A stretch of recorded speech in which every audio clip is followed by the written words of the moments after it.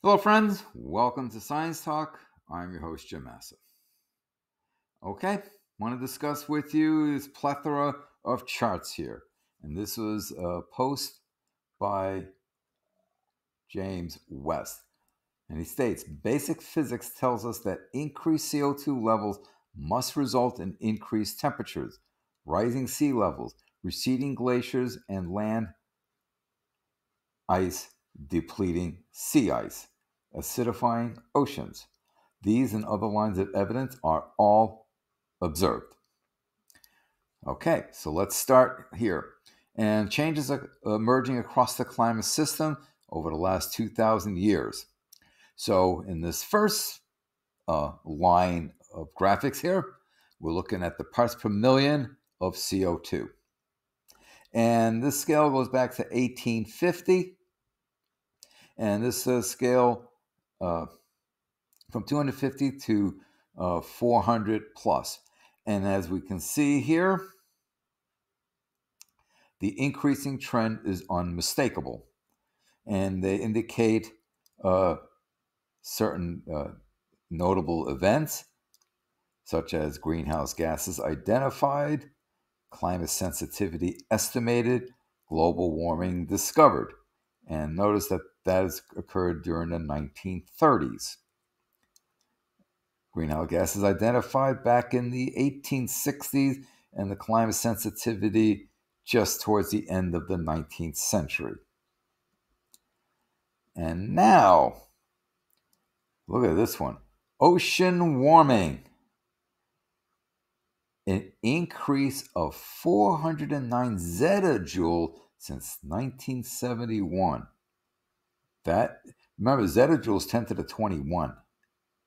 That is an incredible amount of heat energy waiting to bite us in the butt, to be quite blunt. And going back to the CO2 increasing, it's increased 46% above pre-industrial levels. Okay, take a look at sea level rising. Right?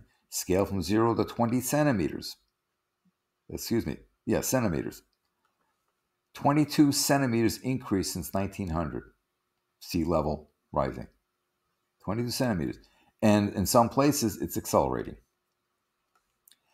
And here's the global temperature increase. And here they have it pegged at about 1.2 C, but you can clearly see that especially in the last 50, 60 years, there is an unmistakable increasing trend. Look at the troposphere warming. Okay? About 0.7 C since the 1980s alone. And again, we see a clear increasing trend.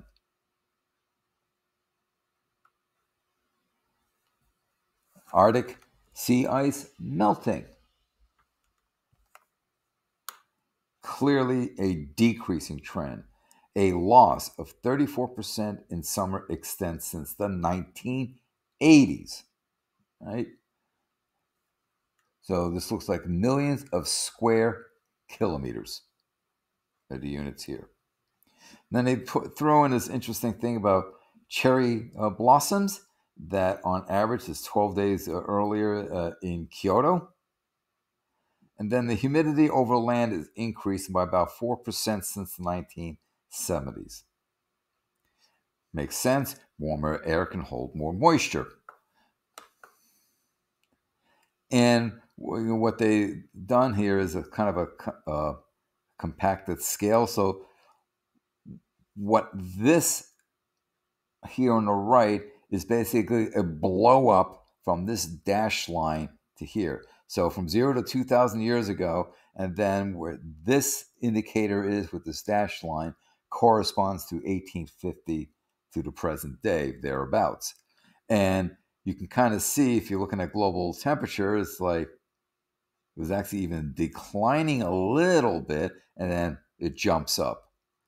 Okay, the sea level rise sees a bit of a spike. CO2 levels, a bit of a spike. And then a bit of a spike for Arctic sea loss, but in the other direction, down. And then here's your cherry blossoms blooming earlier. So these are just some of the evidence for what's happening due to us burning fossil fuels and putting all that heat energy into the atmosphere, only of which 7% stays in the atmosphere doing all of this. The other 93% is gone here into the ocean. Okay. So, real predictions by climate scientists that have already been observed. Global mean surface temperature has increased much as predicted in the 70s and 80s. Ocean heat content has increased. Winters are warming faster than summers. Nights are warming faster than days. Arctic is warming faster than the rest of the world. 3, 4, in some places 5 times the rest of the world. Stratosphere is cooling. Glaciers are retreating. The Arctic sea ice is shrinking and becoming thinner. That means we're losing the multi-year ice. Permafrost is thawing. That's the better term to use. If you have an ice lens, yes, the ice lens are melting. Permafrost is thawing. Ocean pH content has decreased. In other words, it's getting more acidic. Atmospheric oxygen has decreased. And for those who follow my channel for a while, you know why. Increasing stratification, decreasing ocean productivity. Phytoplankton provide 55 to 80% of atmospheric oxygen. If their productivity is decreasing, so is the oxygen they produce. Sea levels are rising. The ratio of 13 carbon to 12 carbon in atmospheric CO2 has changed. Emission height, where CO2 emits infrared radiation to space, has increased. In other words, the trapping capacity has increased. Fact 1. CO2 traps heat and plays a vital role in our climate. Fact 2. Increasing the CO2 results in more heat being trapped. Fact 3. We have greatly increased the CO2 in the atmosphere. Conclusion. Therefore, we are causing the climate to warm. And by the way, with these first 3 facts, we have the data that backs it all up. This is a deductive, logical argument unless you can show that one of the premises is false or that a logical fallacy has been committed. You must accept the conclusion.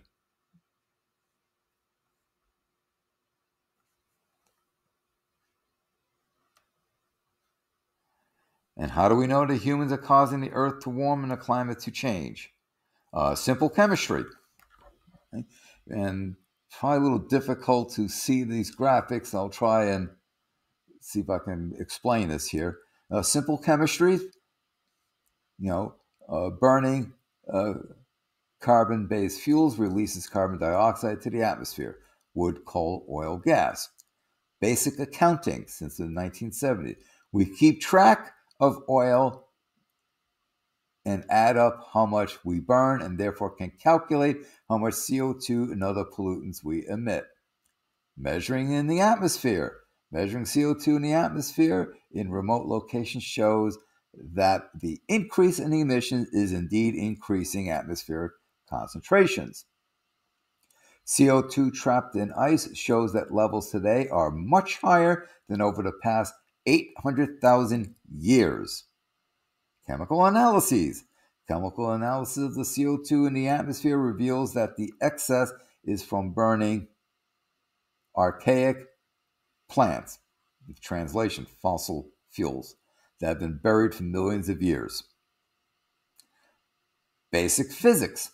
And when they do the chemical analysis, what they're talking about is like isotopic fractionation. Basic physics. Certain gases, such as CO2, absorb heat emitted by Earth and prevent it from going to space. This explains why the greenhouse effect is in place, while the Earth isn't frozen, while Venus is hotter than hell. But also, the troposphere is warming, so if the heat is being trapped by the CO2 and not emitted to space explains why the stratosphere is cooling. And don't forget, it's not just CO2, it's methane, it is N2O, nitrous oxide, as well.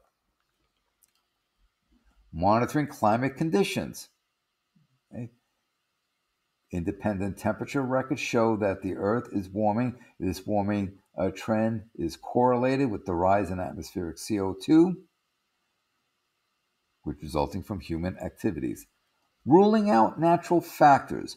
Many factors can influence climate conditions, but monitoring and examining natural factors show that they have not played a major role in 20th century warming. Scientific analysis reveals that it's not the sun, it's not ocean cycles, it's not plants. When we conduct multivariate regression analyses and so on, we can show that the greatest value causing the greatest response is human activities. So in other words, you can conduct these analyses and say, oh, variable 1 contributes 7% to the response observed. Variable 2 contributes 13% to the response observed. Variable 3, humans, contributes 75%. Great bulk of it. It's that kind of thing. Okay? Employing computer models. Computer models are tools that scientists use as a virtual laboratory because we can't experiment with the Earth. Although I would argue that burning fossil fuels for 280 years is experimenting with the Earth. Only the inclusion of human activities in climate models can reproduce observed temperature warming. Let me repeat that. Only the inclusion of human activities in climate models can reproduce what we have observed and measured. Finally, there's consensus among scientists. Right? Analyzing everything we've been discussing, all the evidence, 97% of 12,000 climate scientists from 74 countries that published in the scientific literature from 94 to 2011, and it's more, and it's a higher amount than, agree that humans are the main cause of climate change. That number is actually higher. But we have a pretty much a, when you have that high a consensus among scientists, that's rather telling. So this is a quick little synopsis for those of you who are climate deniers.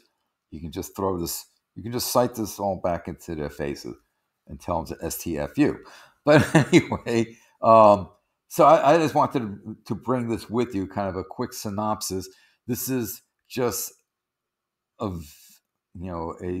smidgen of the data and the evidence that demonstrates what humans are doing to the planet.